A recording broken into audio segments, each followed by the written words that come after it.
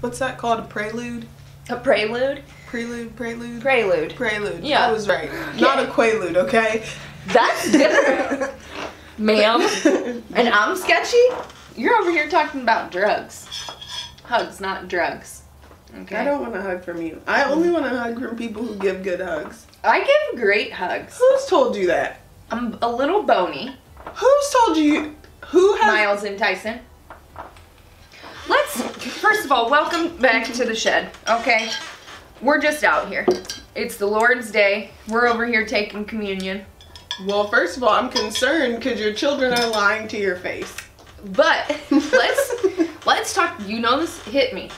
Okay, struck a chord. Let's tell the people what's happened recently. My 9-year-old son. Okay. Just to contradict your accusatory words. They do not lie. My children are, well, they do lie about like stuff that happens between them, but they don't typically lie to me. Let me give you an example. I.e. The other night, we were sitting on the couch watching TV.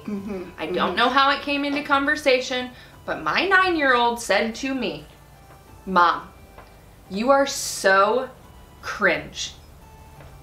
First of all, it hurt me. It hit me like a wrecking ball. Because you realized you were Cindy Jean? I was pissed, actually.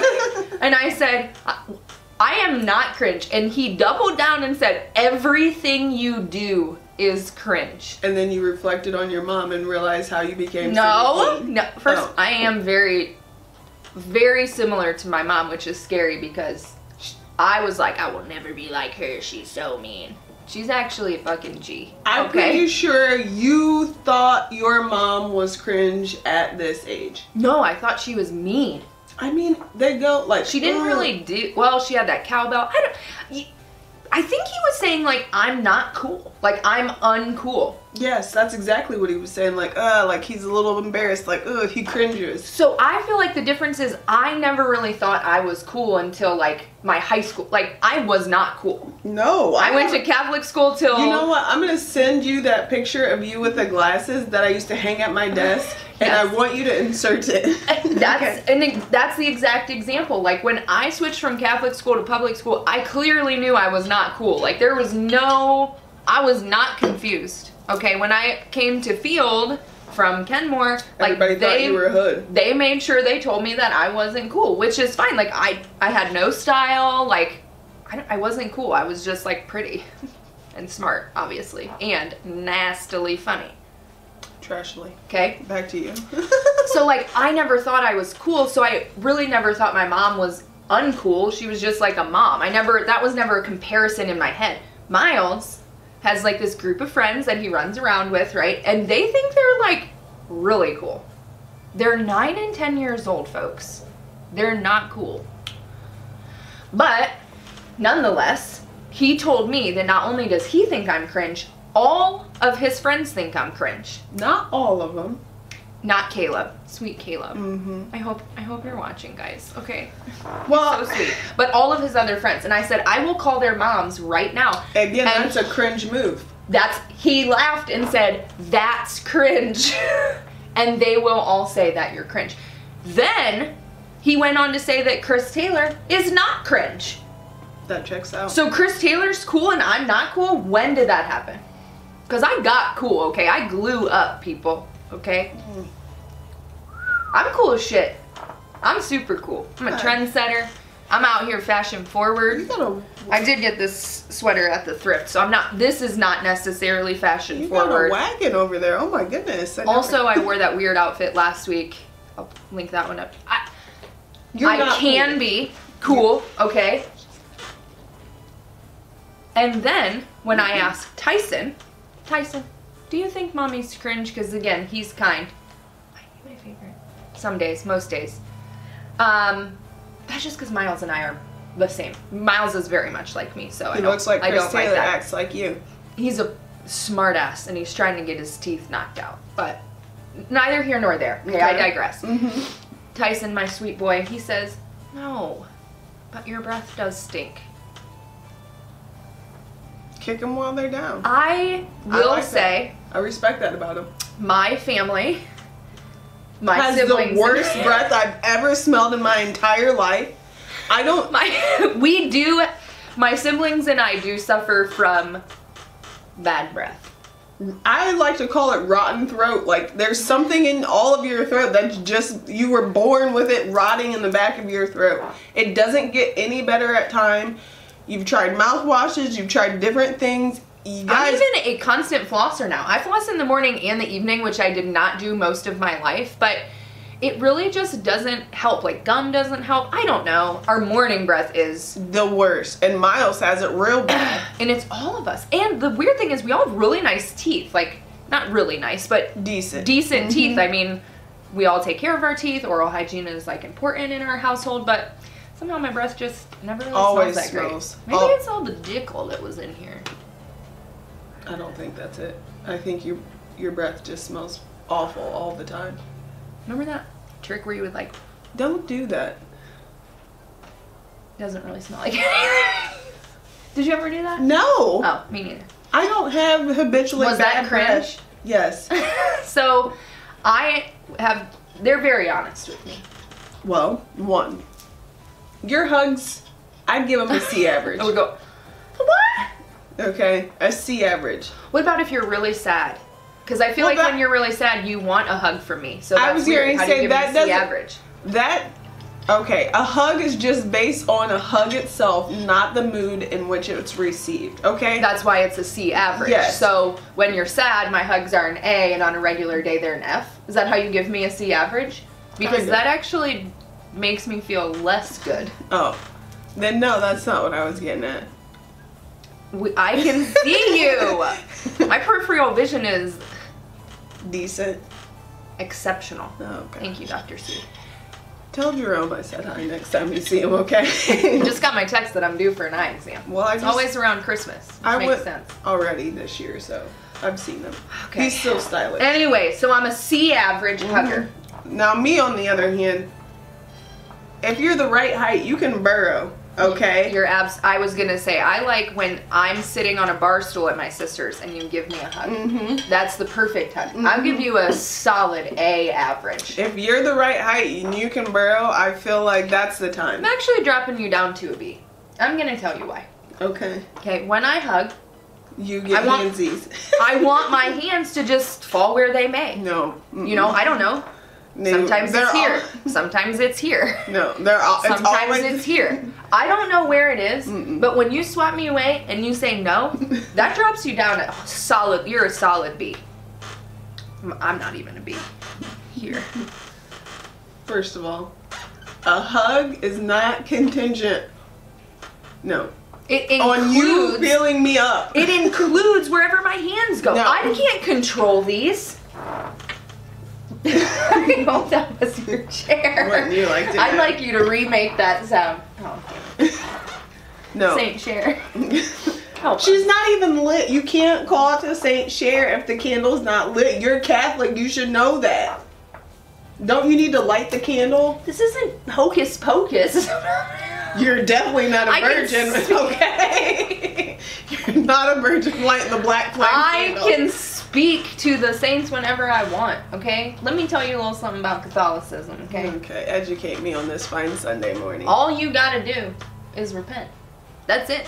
That's the trick. That's the secret, okay? Then why do you have different candles to different saints? Because different saints are dedicated to different causes, right? So like you wear a Saint Christopher. Saint Christopher, okay? He's a protector, right? That's his thing. Or like Saint Michael, he's the warrior saint, right? So they all have different things. So at times you can call upon a specific saint to hear your plea. Isn't that how you call upon them, by lighting their candle? But if I'm like laying in bed, I can talk to whoever the hell I want, okay? It's just basically like Sunday all the time. Yes, exactly. Thank you. I can just, hey God, what's up, man? Rough day today. Made some poor choices. Sorry about that. And I'm back in. You gotta mean it though. You can't just like throw it out there. You gotta mean it in your soul. But you can like use tone and inflection to help. Why do you guys call it intercession instead of prayer? I didn't write the rule book. I just have questions. Catholicism seems like a lot of work to me. To be honest, I'm a non-practicing, and I know that surprises a lot of people out here, okay? I'm a non-practicing Catholic, which means I was raised Catholic, so I understand the basic foundation of the church and the expectations, right? And I just politely decline to follow all of them. I would consider myself non-denominational. Okay. Okay? I love the Lord. I know there's a higher power. Okay? He calls to me sometimes. That's why I'm here. But, you know, there's just a lot of rules. Okay. It's a hard... It's a hard knock life. It's a... For us. Okay? By us, I mean Catholics. Some people really choose to walk the path straight and narrow, okay? My cousin Kimmy is like myself. Look at Kimmy! She is out here just living the Lord's life.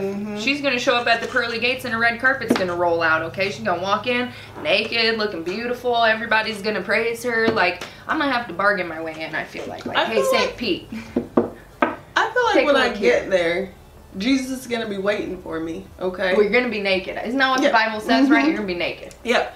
But I feel like everybody's going to be, they're going to be lined up around. I'm going to be there. Yeah, you're right. Okay. But I feel like Jesus and I are going to do like a LeBron James style handshake, like a... And then you're going to throw up some cloud. Like, we're going to... And then I'm just going to walk through with him. And then I'm going to... I mean, I think at the pearly gates, everything is revealed, so you don't have to ask questions. I want Santa to stand there. I need to know what color Santa really is. I have... But I feel like I'm going to have some questions. Like, I know everything is going to be revealed, but I feel like I need to chop it up. By the time you get there, right, your mind is like you just know. Exactly. But you think you're still going to have unanswered questions that are like in the corners of your mind that the Lord didn't clarify for you enough. When I hit like that, you have follow-up questions. Maybe. I'm very inquisitive by nature, okay? Or you don't get it the first time, so you got to ask again. The details do matter, though. I'll give you that. But I gotta ask questions. What color do you think Santa really is? Brown. You think?